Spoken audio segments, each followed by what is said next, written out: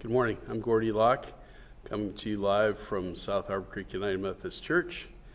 It is Tuesday, January 25th.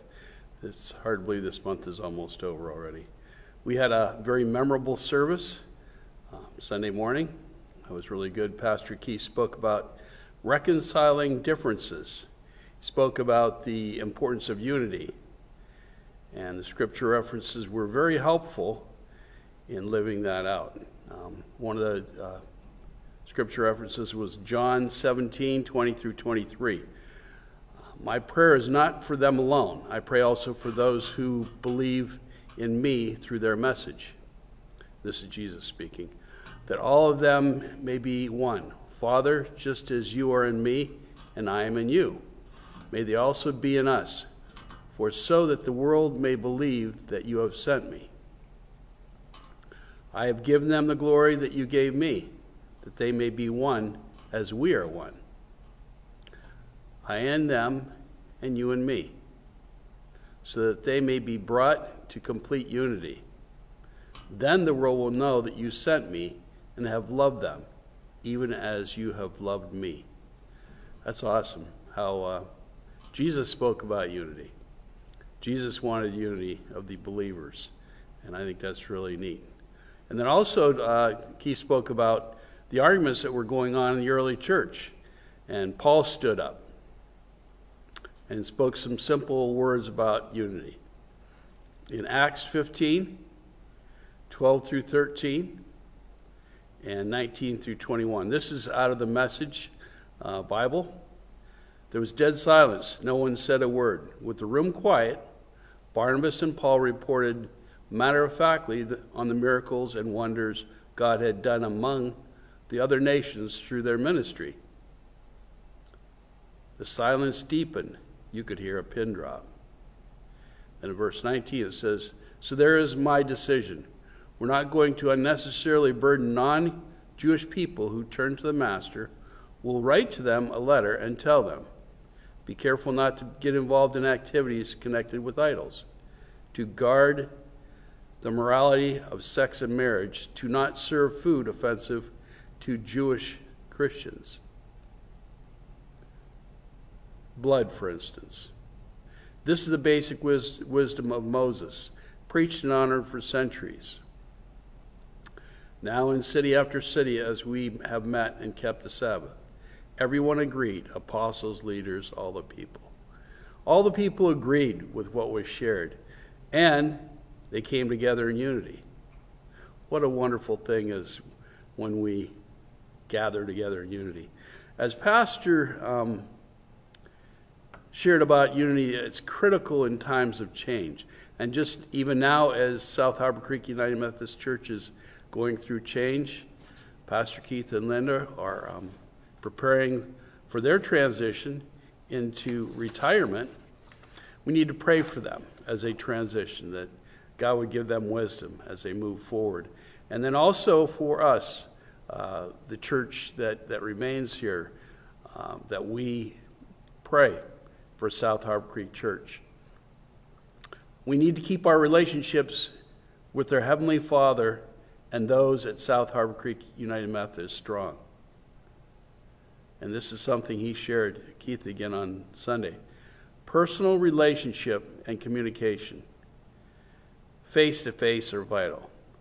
And in these times that we're living in, that's very difficult. It's been very difficult for all of us. It was really difficult for Pastor and Linda as they went through COVID. And a lot of us are struggling now with relationships because of COVID. They seem very difficult compared to what we can think back 2 years.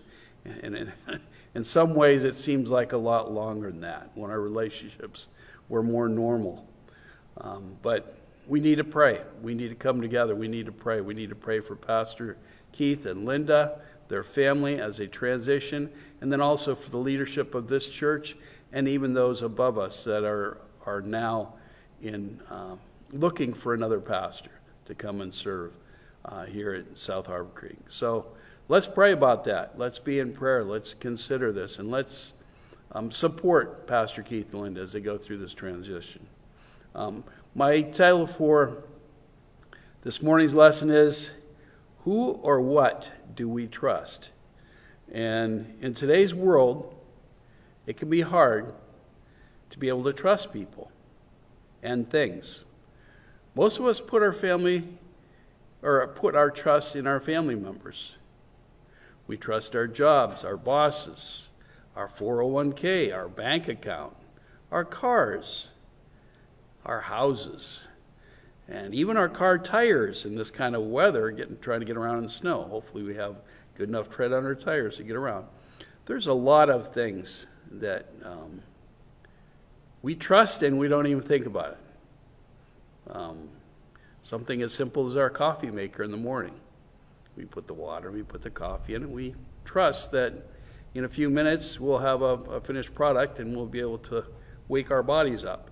But simple things that we trust and don't even give it a second thought. But unfortunately, many of these people and things let us down over time. Relationships will fail. We can lose our job. We can have financial troubles. Our houses and cars and other things will let us down. They'll need repairs over time. I'm so thankful that we have a loving Heavenly Father that we can trust and always be there for us. I think of the old song, and this is dating me. I'm guessing this is probably back in the 80s. Trust and obey.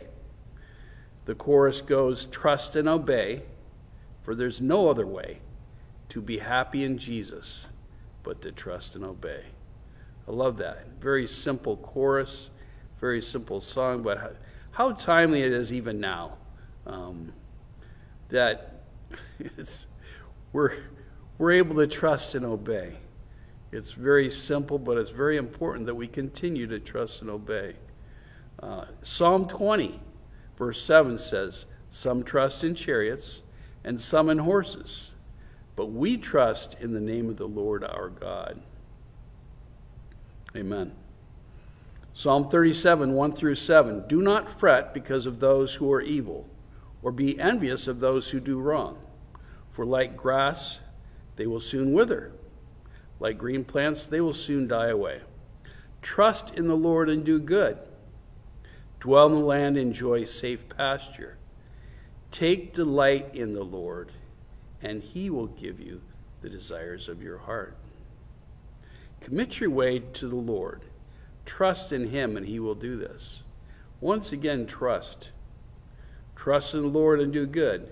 And then in verse 5, trust in him, and he will do this. So let's look at verse 6. He will make your righteous reward shine like the dawn, your vindication like the noonday sun. Be still before the Lord, and wait patiently for him. Do not fret when people succeed in their ways, when they carry out their wicked schemes. King David had his many ups and downs, and we read about them different times in Psalms, the book of Psalms. But he ended up figuring it out. He ended up figuring out that trusting in God, his heavenly Father, his loving heavenly Father, was the way to live his life. And through it all, lived a very rewarding life. God truly blessed him, and he even called him called King David a man after his own heart. So let's be like King David, the example he lived, trusting in God. Psalm 56, 3 and 4. When I'm afraid, I put my trust in you. In God, whose word I praise. In God I trust, and I am not afraid. What can mere mortals do to me? Amen. We think about that, how people can get to us at times, get under our skin, maybe even defame us, maybe tell lies about us. But in the end, trusting God is the best way to live our lives. People will let us down. Things will let us down. But we need to trust in God. And God will see us through. Trusting in God and His Word is such a wonderful way to live life. Proverbs 3, 1 through 6. My son, do not forget my teaching, but keep my commands in your heart, for they will prolong your life many years and bring you peace and prosperity. Let love and faithfulness never leave you. Bind them around your neck. Write them in the tablet of your heart.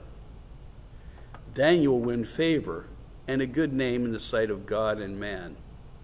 Trust in the Lord with all your heart and lean not on your own understanding. I'm going to say that again. Trust in the Lord with all your heart and lean not on your own understanding. In all your ways submit to Him, and He will make your path straight. Wow. That's some powerful scripture. God's got a plan for our lives. God wants us to have a fulfilling and rewarding life. And it comes down to trusting in Him for it, trusting our Heavenly Father for that. We are truly blessed. And I thank God every day for my blessings. And I'm thankful for you, all those out that are live streaming, maybe watching later on today.